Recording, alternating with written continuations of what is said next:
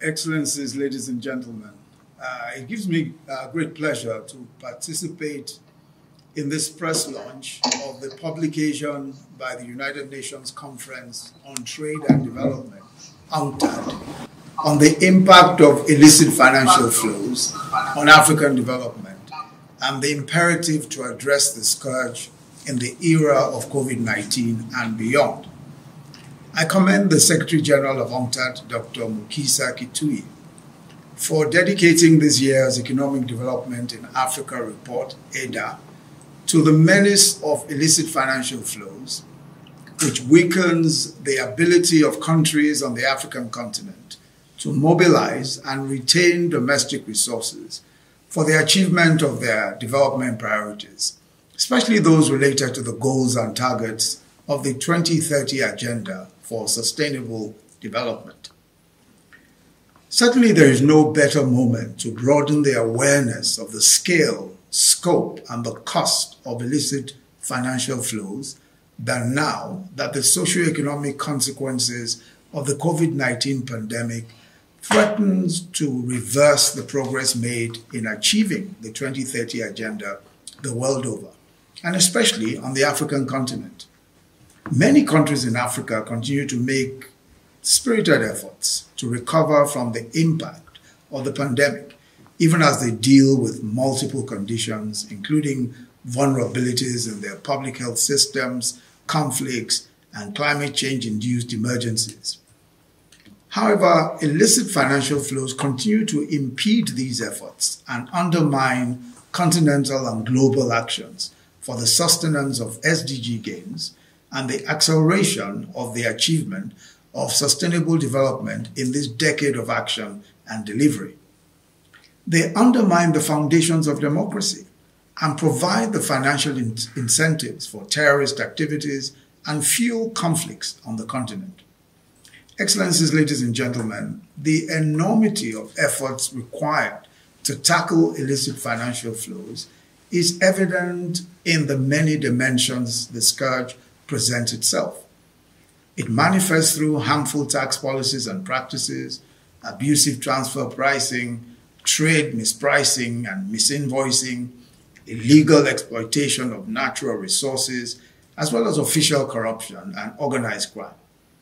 These practices divert money from public priorities and reduce fiscal expenditure on public services, where women and young people should be the major beneficiaries. In the context of COVID-19, such lack of resources and limited fiscal space gives an impulse to austerity, which is the last thing our economies need at a time of deep recessions. As several studies have shown, including the report of the high-level panel on illicit financial flows from Africa, the commercial form of illicit financial flows, especially tax evasion and aggressive tax avoidance, accounts for up to 65% of illicit financial flows. This means that we must pay particular attention to these issues, which are aided by such things as tax treaties, tax havens, and financial secrecy jurisdictions, and indeed tax competition, which leads to a race to the bottom in terms of tax rates amongst developing countries. This means that we have to pay particular attention to efforts to reform the international tax system, including the G20 OECD Base Erosion and Profit Shifting Project, which has the stated purpose of closing gaps in existing international rules that allow corporate tax bases to be eroded or artificially shifted to low or no tax jurisdictions. This is certainly a step in the right direction, but we must agree that the reform effort still has a number of drawbacks. To start with, while the inclusive framework, which was intended to bring developing countries into the BEPS process, it might disadvantage them because they are expected to sign up to all sorts of things agreed upon before they joined. Equally important, if we want to enable taxation where economic activity is generated, then the ongoing work must bring about effective solutions to address the taxation of the digital economy. Another important issue that we must pay attention to is the identification and return of proceeds of illicit financial flows back to countries of origin as an effective deterrent to the scourge of illicit financial flows. Certainly, exposing those involved in practices that facilitate illicit financial flows and retrieving proceeds of illicit funds are efficacious in deterring perpetrators, rebuilding the confidence of the citizenry, and compensating for the damage caused by such crimes.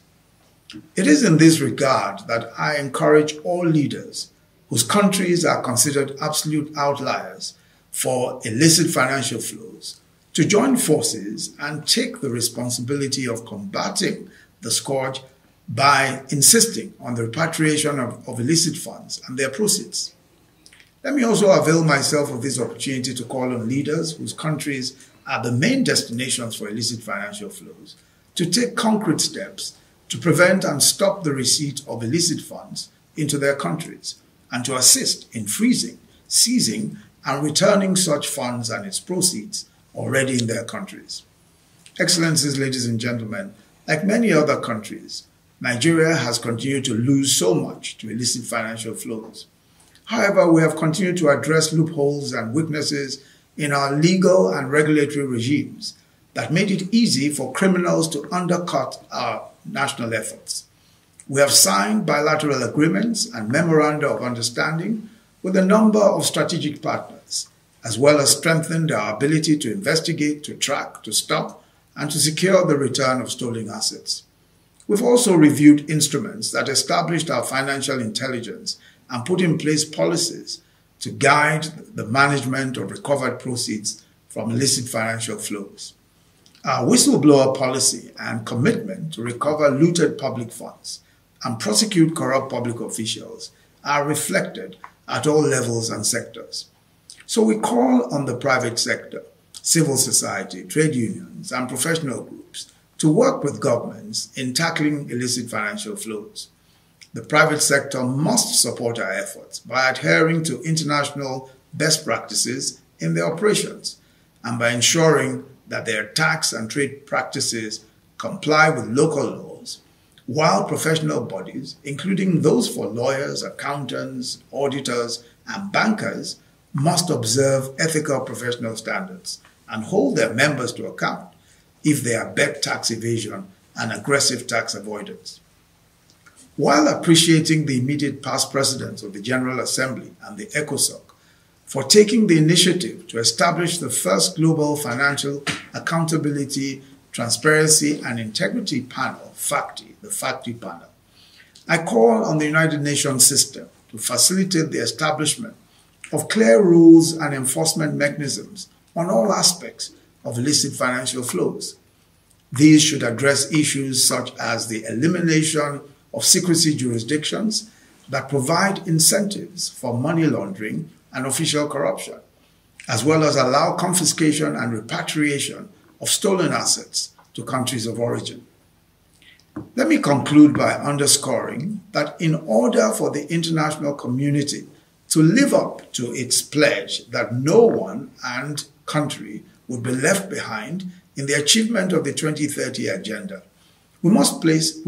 pay closer attention to the nexus between illicit financial flows and the inability of most developing countries to mobilize sufficient domestic resources to finance their development priorities. Therefore, I am confident that tackling illicit financial flows would assist African countries with much needed development finance, as well as prevent the exploitation and abuse of financial systems on the continent through criminal activities. As the Economic Development in Africa report on tackling illicit financial flows for sustainable development in Africa is launched today, I am confident that we will be encouraged to assess the extent to which we have tackled illicit financial flows and further strengthen our resolve to defeat the scourge.